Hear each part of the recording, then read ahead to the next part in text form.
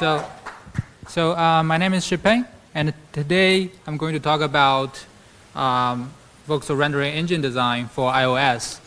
To give you a bit of background of this topic, so I was working on this personal project. It is a 3D design app for iOS, and a big part of the project is I need to create a Voxel rendering engine for it.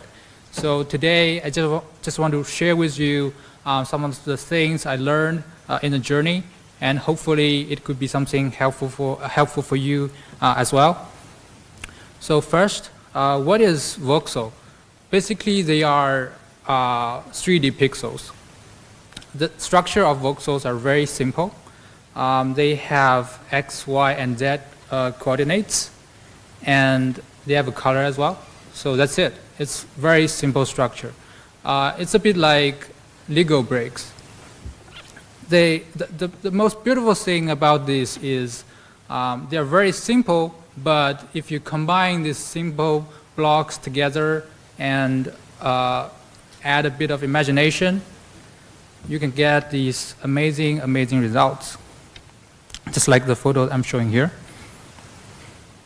And another thing is, for voxels, the models created with voxels, they can be very easily 3D printed. And these two models here are designed and printed with the app that I created. This one is Santa Claus, and this one, I think, is a bird. Okay, so voxels are cool. How do we design a rendering engine for it? So for voxel rendering engines, basically it does these several things. First, of course, is rendering. So let's say I have a group of voxels. We need to render it in a fast and beautiful way. Second is, these are not static data. Everything is very dynamic, and users, they need to be able to add, delete, update, or move those voxels around. As the model size gets bigger and bigger, let's say if you have a voxel world of which the size is 64 by 64 by 64, we're looking at 260,000 voxels. That's a lot of data to process. So let's start with something really simple, how to render one voxel. So it is really simple, actually. All we need to do is to draw a 3D cube at the XYZ coordinate with the correct color, and then we have it, right? One thing I do want to mention is in 3D graphics, just in case if you don't know this already, we usually use triangles to draw everything. So for this case, a cube has 6 faces, and each face we need to use 2 triangles. So to draw this cube, we need 12 triangles. And let's move on to something more complicated. Let's say we have this model which has around 6,000 voxels in it. By the way, can anyone tell me what is this? Anyone?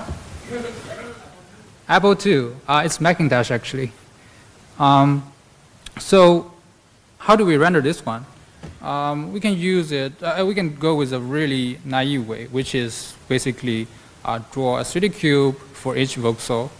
But the thing is, this is very inefficient. To draw this 3D model, we need to draw 70,000 triangles. That's crazy. Doesn't make sense. And there's one easy way to make it much faster is we can skip the unseen voxels, because we know a lot of voxels inside, users cannot see them. Why bother rendering them?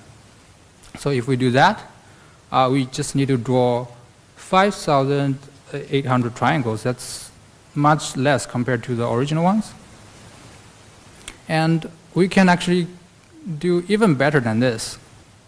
So let's say I have a knife, and I slice a layer from the frontmost surface of this Macintosh. So what I get is something like this. And if we take a look at this one, we notice that we're using a lot of small boxes to render this. And this is not efficient. What we can do is we can combine all these small boxes into a big one. And if we do things like that, the triangle numbers can be further reduced. Okay, so we already know how to render the voxel models in a fast way. The next is how do we make them look good? Basically, we need to apply some knighting on it. So let's take a look at this Jeep model here. We know knighting, it looks very flat.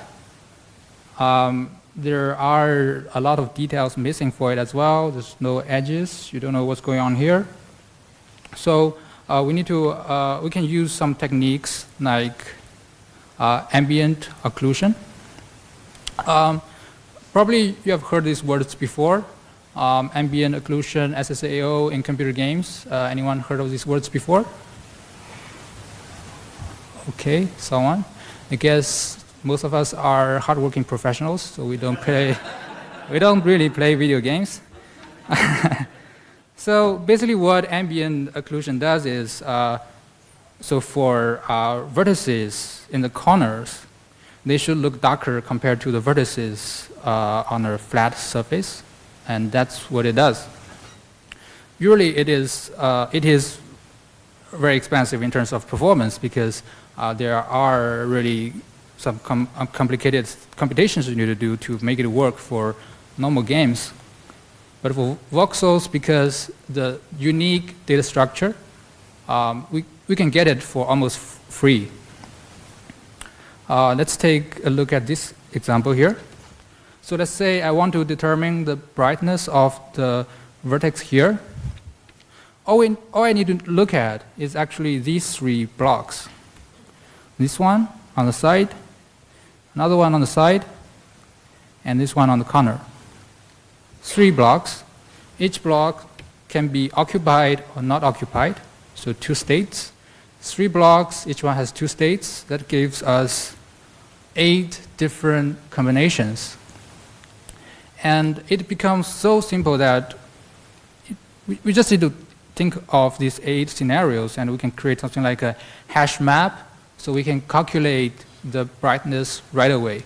For example, for these scenarios, the vertex is in the corner, so we assign occlusion level 3 to it. It's the darkest. And for example, this one, there are no blocks blocking it. Probably it's on a flat surface, so we assign 0 occlusion level to it, so it will be very bright. And here is a quick demo of how it looks like on iOS. And it looks pretty cool, right? Okay, so the picture on the left is no knighting, nothing. The model doesn't look beautiful. A lot of details are missing. And this one on the right, we can see the edges, we can see a lot of details, and we have ambient occlusion here as well. So it looks more realistic, and it's more beautiful. And that's all for my talk. Thank you. Thank you, Shipen, for the different methods of voxel rendering. If you have any questions, you can look for Shipen later on. Okay, thank you.